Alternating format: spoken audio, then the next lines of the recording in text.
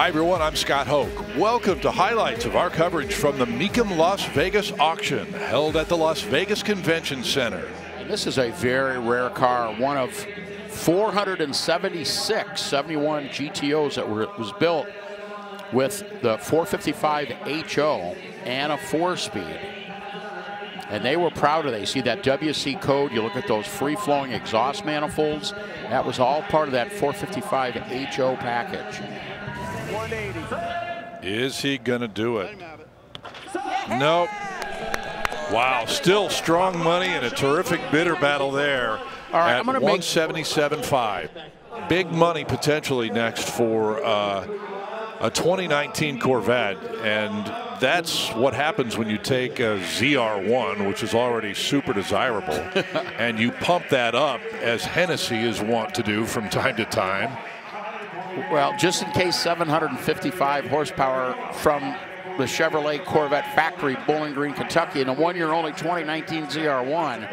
Hennessy takes it to 1,000 horsepower. Top speed per Hennessy with the automatic transmission. This one has 230 miles per hour. And Jimmy Landis, control of that gavel and podium and deal, just sold that 2019 Hennessy Corvette for $180,000. 1985 Di Tommaso Pantera GT5S. What's the story on this one, Professor? Yeah, it's, I mean, this is, you know, one of the several evolutions of the Di Tommaso Pantera over the years.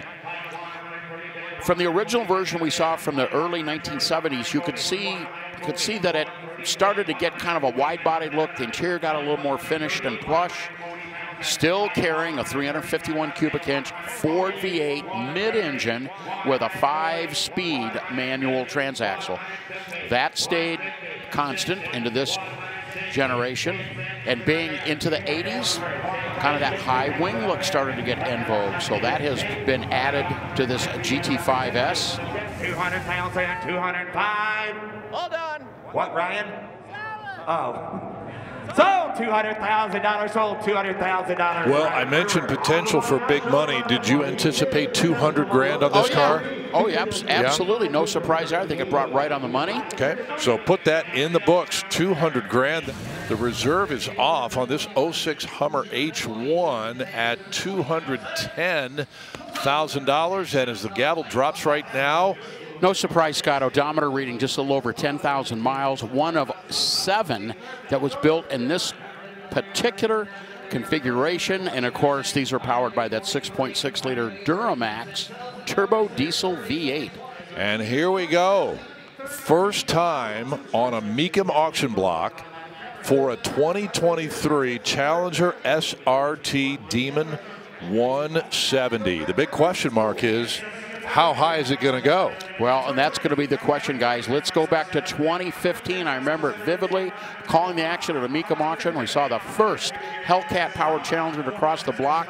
It was a whopping 707 horsepower, 2015. Still impressive, but nothing like this one-year-only 2023 Dodge Challenger Demon 170 at 1,025 horsepower. 225. 225! All right, Frank's going to work. Now Frank Mecum goes to the consigner. And the reserve is off. Here so we go. Questions are being answered very quickly here. 230. So. Mark it up. First time we've seen it. $225,000. Here is 170, number 2, JK. End of the line, and they went out with a way that shocked the world. This will go down in history as the most potent muscle car ever. 1,025 horsepower out of that 6.2 liter Hellcat engine. They're all automatic transmissions. Tor red in color, and only 18 miles on the odometer.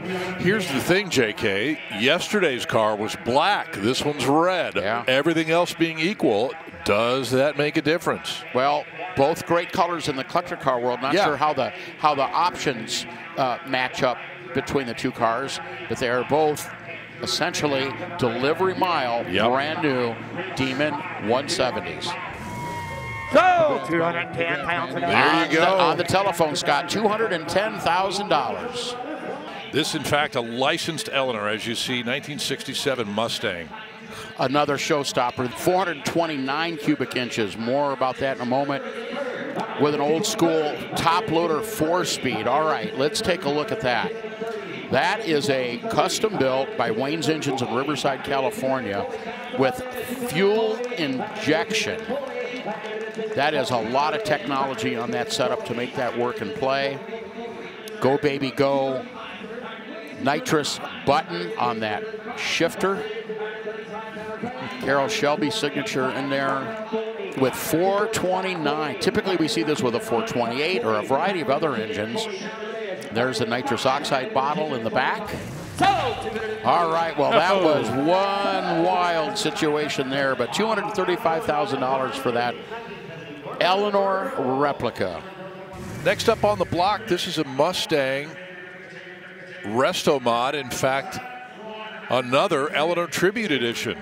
A little bit different than the one we saw previously that sold for $235,000, Professor. Well, the biggest difference, Scott, is in the way that they have selected the powertrain.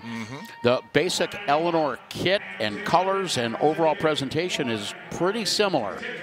But instead of that big block 429 that was heavily modified, this has got a 450 horsepower Ford Performance 347 stroker motor, Stephen, right up your alley. Well, that's fun. With a Holley 600 CFM carb and a 4-speed. So, 230. Well, two Eleanor replicas, both of them gavel for $235,000. Okay, this is the Corvette that I was kind of getting all worked up about. It's one of the C8 monsters here, JK, brand new Z06. Yeah, just a little over 1,200 miles on it, so it's kind of been broken in a little bit. This is the automotive sensation. Ward's Best Engines just awarded this engine, the 5.5 liter, 670 horsepower flat plane crank engine that's mid-mounted in this car, as one of the 10 best engines for 2023. It's just been announced. This has also got, on top of the Z06, the Z07 Ultimate Performance Package. You see the big wing. It's got the Brembo ceramic brakes, the special Michelin tires, upgraded suspension. That's about a $9,000 option there alone. All right, Reserve is off. Yeah, we're going to sell it. $240,000. No surprise there. Reserve is off. It's ladies' night tonight, man, in a Z06, huh? Party on, Wayne. How about this one? No doubt, on a 2022 Lamborghini, maybe the ultimate Aventador, and that's in the name. LP 784 Ultimate. Brand spanking new, 100 miles on it. Only 350 of these were built. How about that flat green exterior? Almost looks military or stealth-esque. Yep, happy Veterans Day. There you go. Yeah, yes. Perfectly stated. 6.5 liters of V12 power, 769 horsepower. All-wheel drive, 7-speed, paddle-shifted transmission. And look at that rear end with those exhaust outlets and the engine right under that glass. Oh my goodness. It's 725. It's 725. Daddy wanted a 725. Ryan, how's he doing? 725. It's 7, sir. Do you want to get 725? Go back in. $700,000. We're not even halfway done yet, Scott. Yeah. There it is.